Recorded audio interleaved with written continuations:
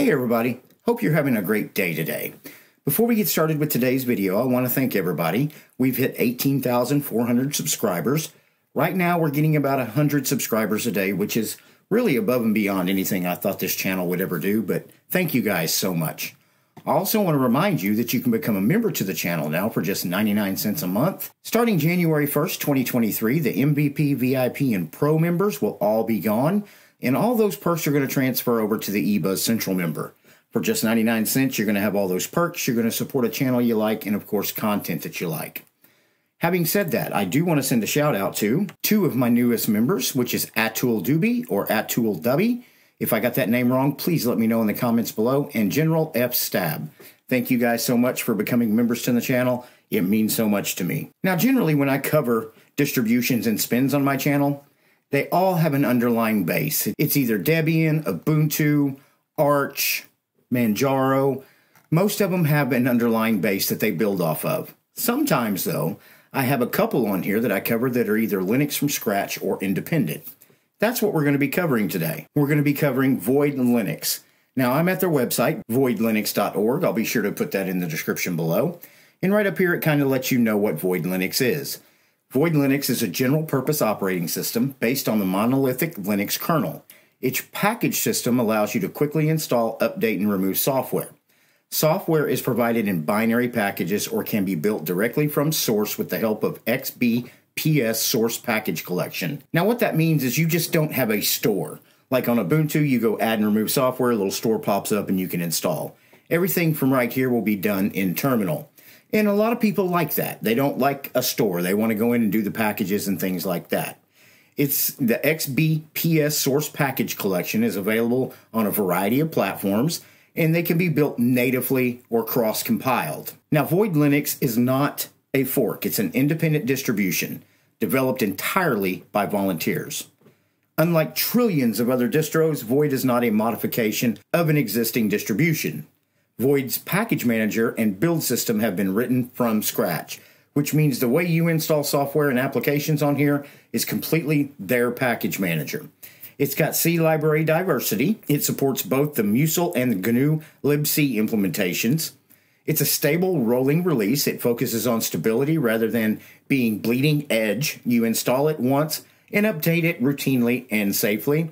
XBPS is the native system package manager written from scratch with 2-clause BSD license.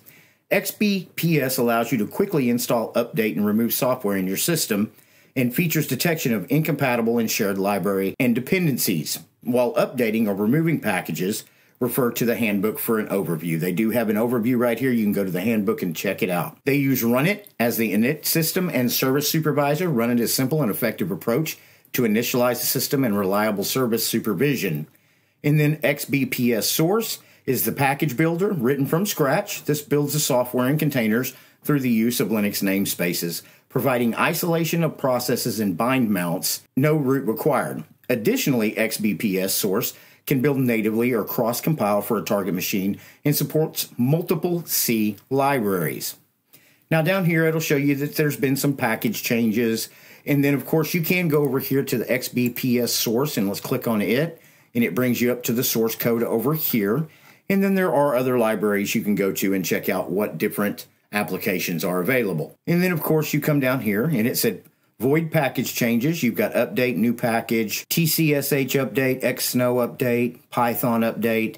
So you can come down here and check that. And then you've got US mirror issues. It'll let you know that there on December 1st, there might have been some issues there. And then, of course, new images. And then if you want to download it, you could go up here and click on download. You can install the base live image or root FS tarballs. You can do all that down here. You've got a base image. You've got the XFCE image. We're going to be looking at the XFCE today. And then up top, you've got news, packages. Let's click on packages. And right here, you can look in here for a package or description. Let's see if they got GIMP. And there's GIMP right there. You could just click on that package right there, and it would give you the installed packages. So you could go in here and get things taken care of that you need to get taken care of. And then back up top, you've got acknowledgments, documentation, manual pages, and then, of course, GitHub. Well, that's pretty much a quick go-over of the website. I do recommend that if you want to give Void a shot, you definitely zip on over and take a look at the website once you get done downloading it. But right now, we're going to zip on over and take a look at the desktop. If you download Void Linux, throw it on a USB, or open it in a virtual machine, this is the screen you're met with. It's very minimalistic, but at the same time, it's very functional. You got a little dock down here, plus you got your regular panel up top. It's got your username, of course, date and time, notifications, percentage on your battery, internet, and then, of course, your separate different desktops right here. Right here, you got files. You can access your desktop documents all from right here with one click. Or you can go to the file manager, which is right here, which will be Thunar File Manager because we are in XFCE. Let's find out about. It is 4.16.1. This is running kernel 5.19.10 as well. Now, with Thunar File Manager, it's a very light file manager. It's not feature rich like Dolphin per se. But over here, you've got your usual suspects, and then you got your home folder right here. And then if you come back down the bottom, let's see if they have HTOP. They don't. Let's see if they have top. They do have top. Let's go ahead and maximize that so you can see it. And then we will go ahead and make that a little bigger. You want to talk about lightweight? It doesn't get much lighter than this. At present, with just the terminal open, you're running about 300 megabytes. That's pretty low. That's one of the lowest I've seen. But with a full XFCE desktop open and terminal open, and you're using about 300 megabytes, you can't beat that. I mean, honestly, you really can't. So let's close out of that. Now, I do want to see if they have NeoFetch installed or Fetch, and they don't. So I just wanted to check on that. Now, if you come back down here, you've got a web browser. Let's go ahead and click on that. And this should be a Firefox-based browser. And it is Mozilla Firefox.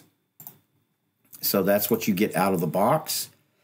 And then we can come back up top to Applications, Run Program. What kind of stuff do we have out of the box? Settings. You got Accessibility, Settings Manager. Let's check this out.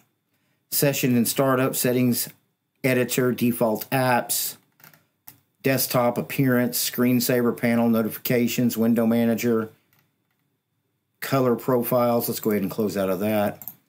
And then we can come back up here, Settings, everything we pretty much see in Settings, Applications. You got Application Finder, Bulk Rename, Task Manager. Let's go ahead and see what we got going here with Task Manager. Let's go ahead and make that. There's Processes, Memory. So it doesn't have too much running in the background. Now, Task Manager says we're running about 485 megabytes of the 2 gigs I got issued, but we've only got 137 processes going on in the background. So let's go ahead and close back out of that.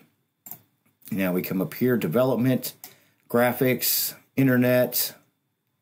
You got Icon Browser, Ristretto Image Viewer, Firefox, Multimedia Parole Media Player, Thunar File Manager, About XFCE, Log Out. You don't have a lot of installed out of the box. It's lightweight. It's independent. You build everything that you're going to use from source. Void Linux, I've heard a lot. I had a lot of people come in comments and say, hey, Void Linux, I use it every day. It's a great operating system. If you're somebody that wants a minimal desktop and you're somebody that just wants something terminal-centric, really, that's what it is. Terminal-centric, probably developer-centric too, I would say. Compared to the video I watched the other day where they said Pop! OS is developer-centric, I would think this would be more, especially in an independent mode and you're working with a Linux monolithic kernel, that would be more aimed at that. Now, I could be wrong. If you disagree with me, let me know in the comments below. But what do you think? Is Void Linux something you might take a look at, throw in a USB, take for a test drive, or is it just not your cup of tea? Either way, let me know in the comments below. Please do me a favor before you leave today. Please like, subscribe, or follow my channel. The more likes I get keeps me in YouTube's algorithm, which means the information you just saw in this video, if it was helpful to you, it can be helpful to somebody else. And subscribe. Doesn't cost anything. And if you end up not liking me, you can always unsubscribe. If you like the channel and enjoy the videos that we are producing, we are on 3 separate platforms, YouTube, Utreon, and Odyssey. And you can become members on all 3. On YouTube, it's only 99 cents. On Utreon, it's $2.99, and on Odyssey, it's $4. You can also buy us a cup of coffee, maybe go over to PayPal and throw us a donation, or go to Patreon and become a patron to the channel. All those links will be in the description below. As always, thank you so much for watching my video, and I will see you in the next video.